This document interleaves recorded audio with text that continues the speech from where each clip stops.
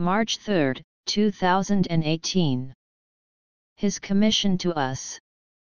Feed my sheep. John 21:17. This is love in the making. The love of God is not created, it is His nature.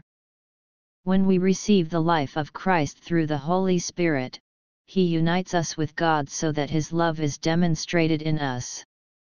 The goal of the indwelling Holy Spirit is not just to unite us with God, but to do it in such a way that we will be one with the Father in exactly the same way Jesus was.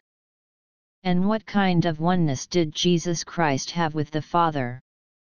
He had such a oneness with the Father that He was obedient when His Father sent Him down here to be poured out for us. And He says to us, "As the Father has sent me, I also send you." John 20:21.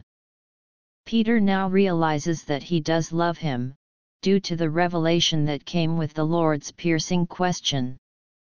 The Lord's next point is pour yourself out.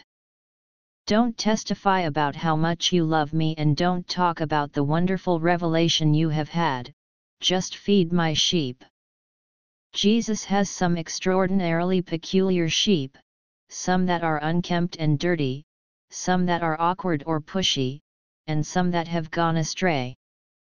But it is impossible to exhaust God's love, and it is impossible to exhaust my love if it flows from the Spirit of God within me. The love of God pays no attention to my prejudices caused by my natural individuality. If I love my Lord, I have no business being guided by natural emotions. I have to feed His sheep. We will not be delivered or released from His commission to us. Beware of counterfeiting the love of God by following your own natural human emotions, sympathies, or understandings. That will only serve to revile and abuse the true love of God.